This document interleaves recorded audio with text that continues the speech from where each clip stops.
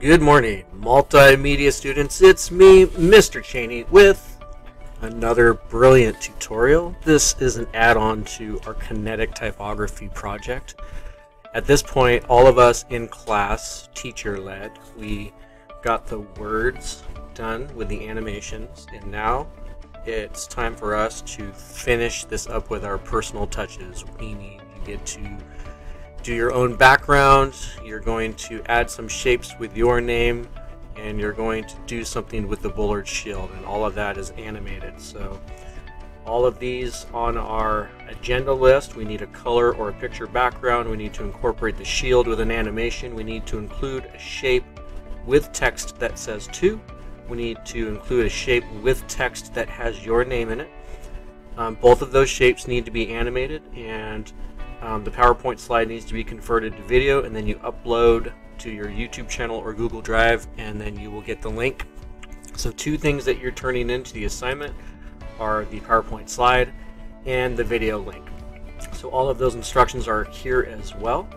And so let's get into the PowerPoint. I just want to show you a couple things on how you can do the background and the shapes and that sort of thing. You don't have to copy me completely.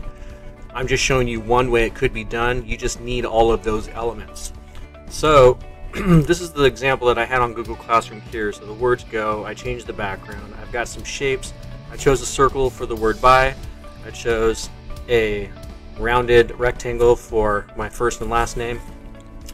And I had the shield. Actually, I split it in two, I think, and then just had it come together. So in this one, I'm going to get a little more tricky. I'll show you the split Bullard shield as well, but I'm going to incorporate like a balloon situation. So let's get started. Can I move this out of the way? It's going to let me move this out of the way. Yeah, I'll move that over there. Actually, let's just make it hecka small and get it out of there. Okay. So, background. There's an easy way of doing the background. So we can go to Home and we can go to Design. Actually, we just go to Design and we can format background that way. So you could do just a solid fill if you wanted. So that's just like one color like this, and now you've got yourself a background that's not just white. Gradient is kind of interesting. That's what I did on this one. So if you wanted to do a gradient, okay, these little stops right here will give you the different colors. So if I wanted 4 stops, then I could do that. And my first stop color could be white, and then my second stop color could be this blue, and then let's maybe make the third stop color maybe an orange, and then the last stop color maybe a green of some sort. And that way you've got yourself a gradient color, and you can move these around if you want one of the colors to be more prominent like this. So you just play around with that. So that's one cool way of doing like a background. You could do a picture or texture fill, so you've got some different textures in here that are already preloaded. You could do a pattern fill, so you've got like bricks and so forth, and you can change the colors of those as well. Or you can just go get a picture online and make the background like we have in the past. So let's say we wanted to do you know, like a beach background, and we could take this and we could copy, go back to our PowerPoint, and paste, and we can fill the slide like so. Send it to back by going right click and send to back, and that can be our background like that. So I'm going to go with just the solid fill for now. Or should I? Let's go with the gradient fill. So that's my gradient fill. So that's the background portion. So now we need shapes, and we need to animate those shapes.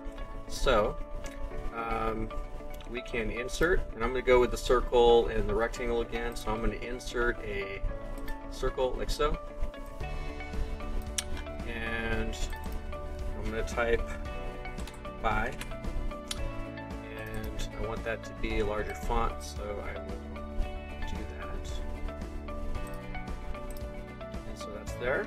And then I'm going to insert a shape for my first and last name. So I'm going to do the rounded rectangle. Do it like this. Let's adjust some of this. Oh, sneak peek on the balloon thing that I'm going to do. Okay, so highlighting all those, getting these out of the way so it's at the top. I want this to be more like that. And I'm giving myself some room to work with here. Okay. So now,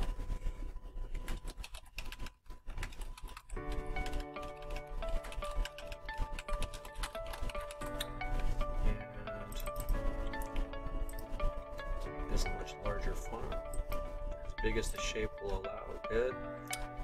And that's pretty good. So in my video, what I had it do was